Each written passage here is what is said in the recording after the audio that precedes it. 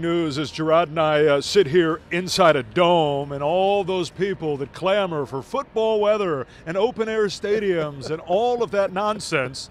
There's going to be football weather in Buffalo tomorrow. So much weather, Top Dog, that they're having to move that football game. I believe our producer Randy said 4:30 on Monday. Steelers and Bills are going to move because Hanford, they're going to get, what, 2 feet of snow there in Orchard Park? Is it really football weather? Hey guys, it is football weather, and you know, as a defensive player, Gerard, we like that kind of weather because what that do is that make those offensive players have a hard time doing what they're trying to do.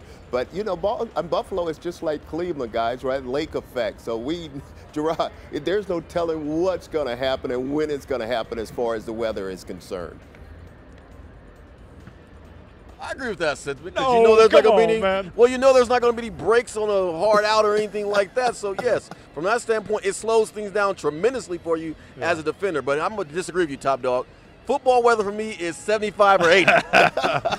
In this dome right now, it's about 68 degrees, and I think it's perfect. Hey, I forgot, John, that Gerard is a Cal guy, you know, so I understand that warm weather, so I'm with you, partner. Well, it doesn't snow very much in Alabama either, Top Dog. Speaking of slowing down, though, the Steelers are going to try to slow down Josh Allen in that offense. The weather may help.